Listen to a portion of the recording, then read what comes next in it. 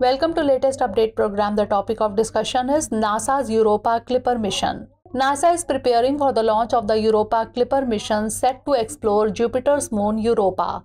The spacecraft is scheduled to launch on October 10, 2024 aboard a SpaceX Falcon Heavy rocket from Kennedy Space Center in Florida. Europa Clipper is NASA's largest planetary mission spacecraft to date, designed to investigate the potential for life on Europa.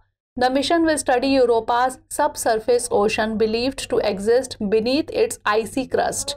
Mission objectives and strategy. The primary goal is to determine if Europa harbors conditions suitable for life.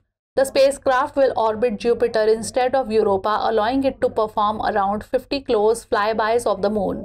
This orbit strategy helps minimize exposure to Jupiter's intense radiation belts.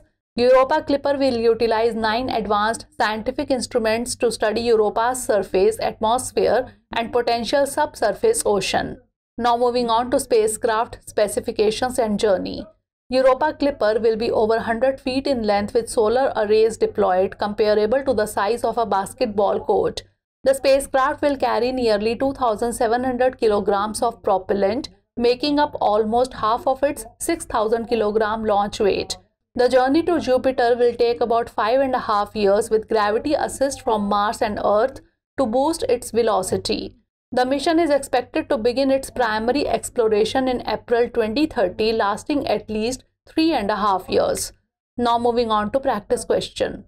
What is the primary goal of the Europa Clipper mission? To study Jupiter's atmosphere, to investigate the potential for life on Europa, to explore Mars, or to measure solar radiation? Send the answer of this question in the comment section. Thanks for watching. For more informative content, like, share and subscribe, and do not forget to press the bell icon to get the notifications.